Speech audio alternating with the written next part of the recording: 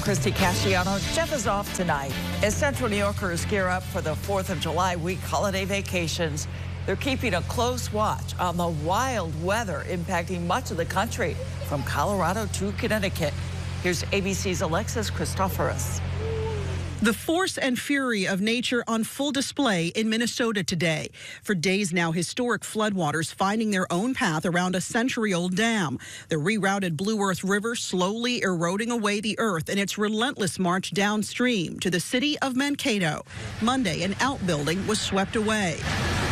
Last night, a home that had been on edge all week finally toppling into the raging river as well. That water is high and it's moving fast, and folks shouldn't mess around with it. The Rapidan Dam compromised but still standing, clogged by debris and toppled trees carried by the floodwaters.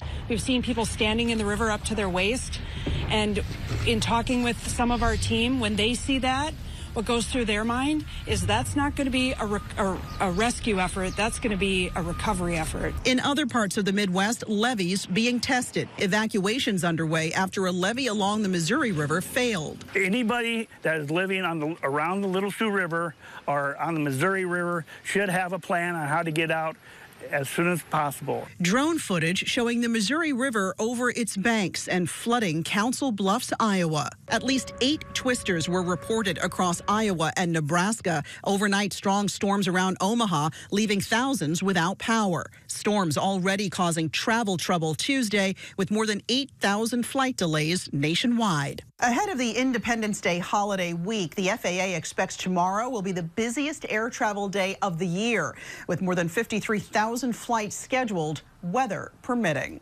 Alexis Christoforous, ABC News, New York.